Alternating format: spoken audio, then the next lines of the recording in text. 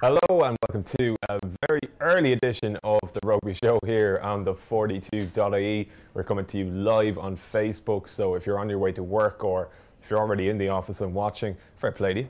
Ahead of the third test, the decisive test, I mean, so potent was Murray Kinsella's post-match dissection of the Lions' victory in the second test that I think Steve Hansen actually has a warrant out for his capture. But Murray does join us now very briefly. He's peeked out of his trough and he can shed some light on the mood in the camp and all that sort of stuff. Murray, how are things? Yeah, good. Just got back up to Auckland today after a few nice days down in Queenstown, a beautiful part of the world. A bit of R&R for the journalists as well as the players, so all good. Looking forward to a massive week. Yeah, absolutely. Let's talk team selection, Murray. I mean, no real surprises, I suppose, in Warren Gatland's team. I think there was probably a fair argument for Jack McGrath's inclusion instead of Maka Vunipola, but were you shocked to see Vunipola retain his place?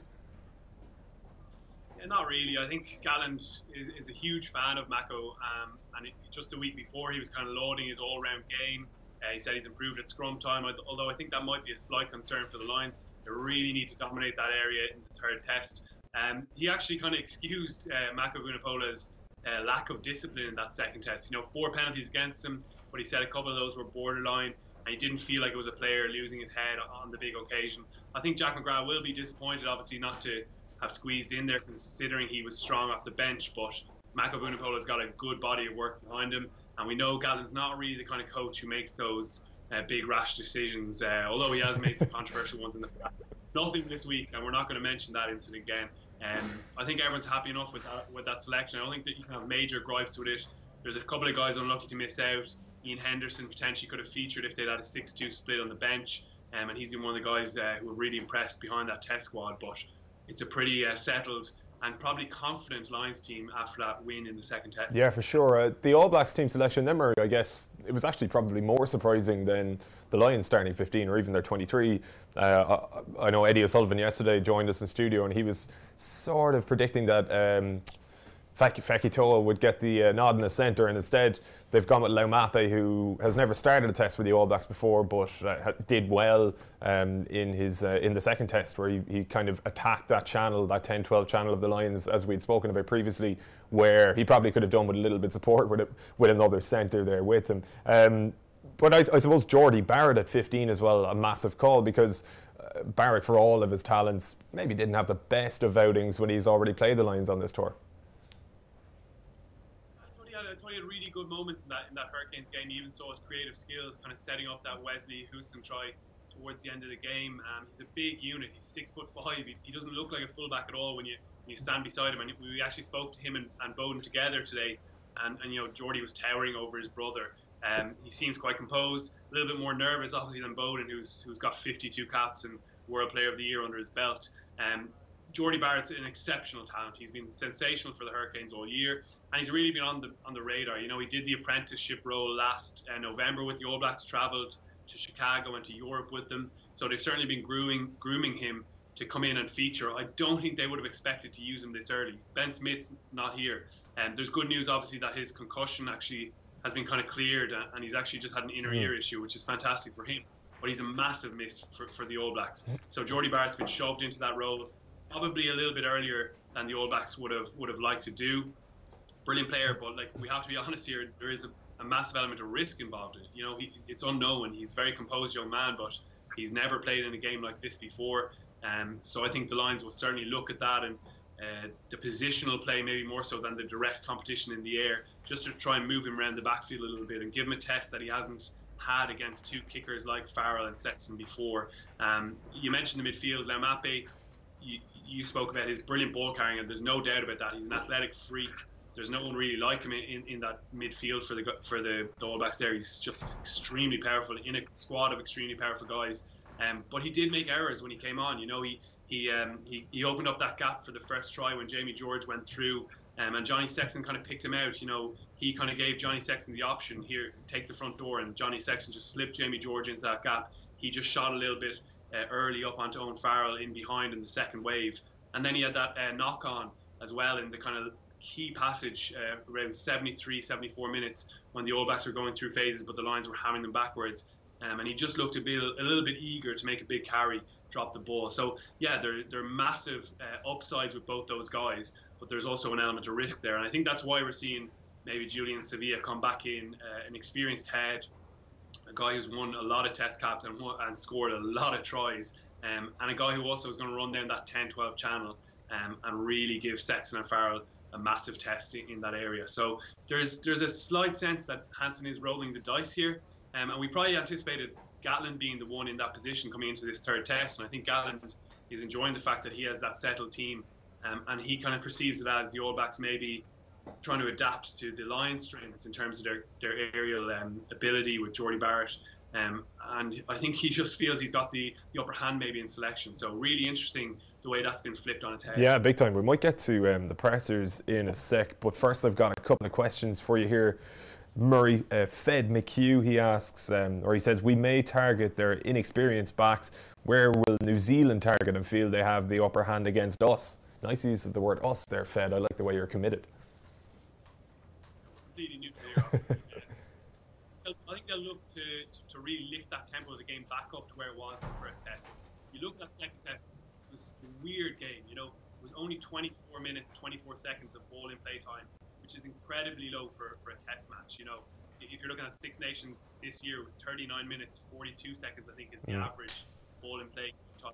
At the last World Cup, it was something very similar. So, you know, you're shaving 10 minutes off the actual ball in play time. That clearly gives the Lions an advantage in terms of slowing the pace of the game, which we had said they definitely needed to do before that second test. The weather, the red card, even the Lions' penalties, concessions actually worked into that general kind of theme of the game, and it definitely helped the Lions. They weren't as run off their feet in those long multi-phase passages, and the only time we saw the All Blacks really kind of stretch them was the time Farrell kicked long. He was kind of taken out by Cody Taylor, so the kick chase was slightly weakened, and you saw the All Blacks go right up the pitch. They went wide, and then there was a grubber kick from Beauden Barrett. Normally he's so accurate with those. He just slightly overcooked it, and Kieran Reid couldn't get there. I thought that was a really, really key moment in the game, and I was actually surprised that Barrett didn't actually nail that little specific bit of skill. But that was the kind of example of how, or rather the style of play that the Lions have managed to limit in this series. You know, we haven't really seen the All Blacks open up, and I think that's going to be the key for them, is to lift the tempo, get really aggressive clear-outs. They're always simple in what they do. Their game plan is not extremely complex. It's about getting quick ball and using their fitness and their handling skills to really lift the tempo. But the weather, I think, probably won't quite play into that. It was just torrential downpour there, and it's looking like it's going to be wet again. So I think the Lions will be happy with that. Yeah, that actually answers Kitsawatt's question. He was wondering what the forecast is for Saturday. Saying that the deluge last Saturday had to have an impact, which it absolutely did. And I mean, as you mentioned there, if it's raining again, obviously that's going to limit maybe both sides' ability to go wide and spread the ball.